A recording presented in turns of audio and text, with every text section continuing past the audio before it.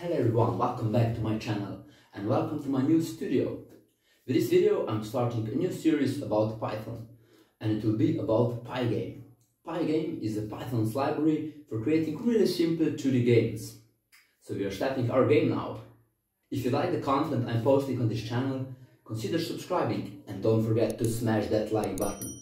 If you'd like to be notified when I post more amazing content, also check that bell icon. Now let's start with our video. If you had somewhat of interesting childhood, or just didn't live behind a rock, you probably heard about the world's hardest game. This game was really popular a couple of years ago and probably drove a lot of people crazy because of its simplicity and really hard gameplay.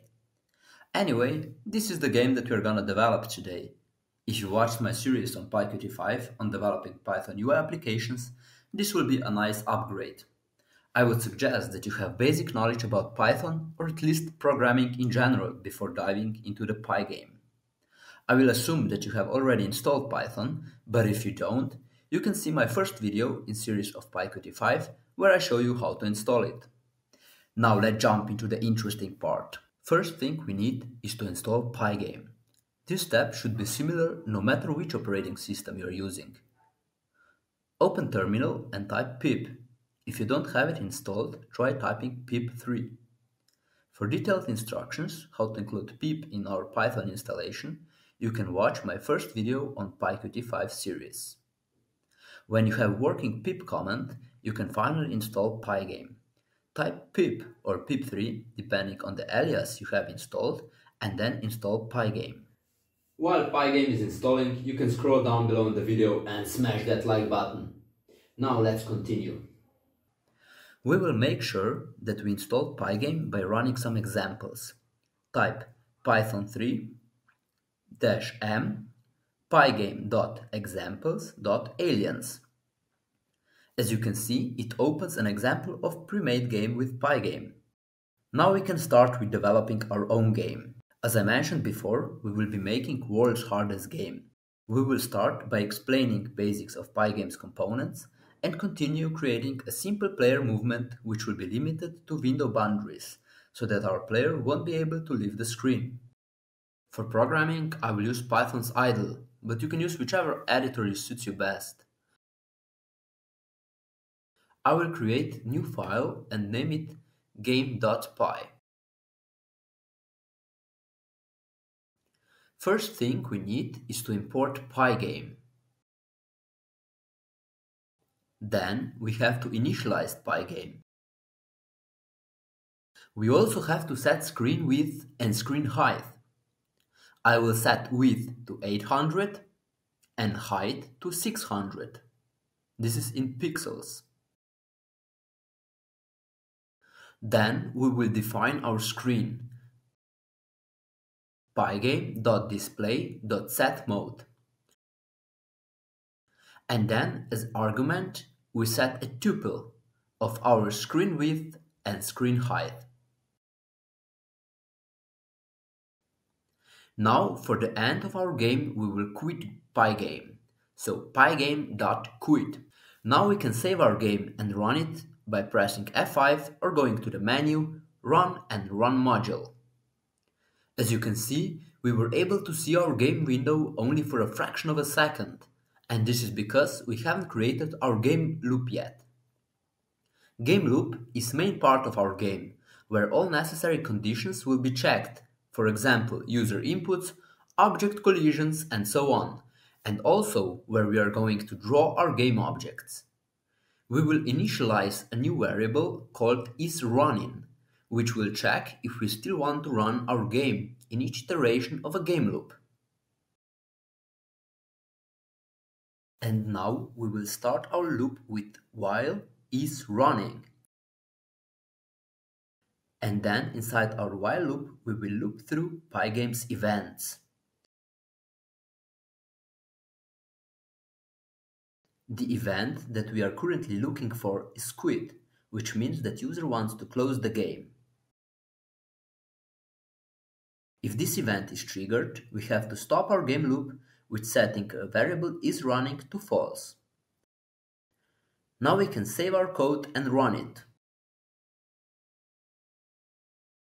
As you can see, the game window now stays open, and when we close it, the app itself stops as well.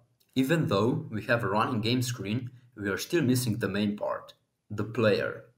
We are lucky that the world's hardest game doesn't have complicated graphics, so we just need to draw some squares and circles. We will begin with drawing simple red square, which will represent our player.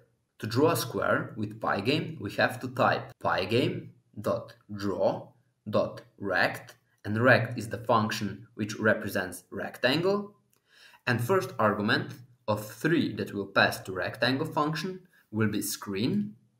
The second one will be color, which is in this case represented as the RGB system, which means that we are passing a tuple of 3 elements. The first one is value for color red, the second one is the value for color green, and the third one is the value for color blue. So we want to pass only for the value red 255. The last one and the third argument of function for rectangle will be where we want to position our player and what's the size of this player. So we are passing a tuple of 4 values. First is value x, second is value y. So this is where we want to position our player. And the third and the fourth value are the width and height. Another thing you have to know with Pygame is that the coordinate system starts 0, 0 at the top left corner. So I will put as a value x 50 and as a value y 50.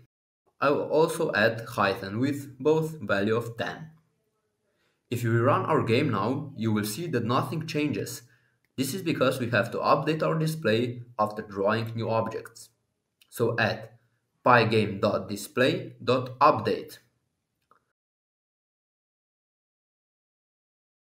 And now we can see our player on the screen. And now we want to move our player. We will be moving it with arrow keys from the keyboard. So we have to find a way with Pygame how to check those inputs. We will type keys is equal to pygame.key.getPressed, which will populate the array of keys with all keys that are currently pressed. And now we have to set conditions for each key. So we want to set a condition for left key, right key, up key, and down key. And for now, for each of these keys, we will just print the direction that player should go. Later on, we will change his position.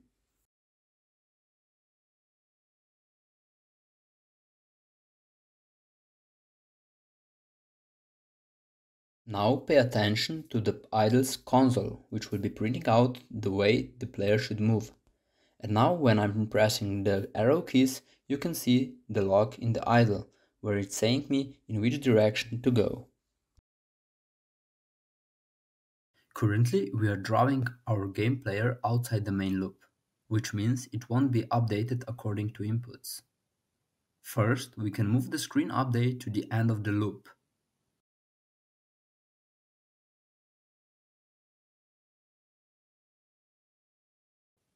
And then draw the player after we check for the inputs of the keyboard. We also have to specify the position values for the player in separated variables, so we will be able to change them according to the user input. I will define x with value of 50 and y also with value of 50. Then we can replace the print function with editing x and y variables. And we have to define velocity of the player as well.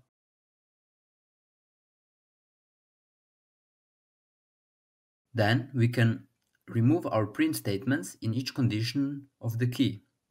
So for key left, we want to subtract velocity from value of x. And for the key right, we want to add velocity to the value of x. For key down, we want to add velocity to the player's y variable. And for the key up, we want to subtract y variable by player's velocity.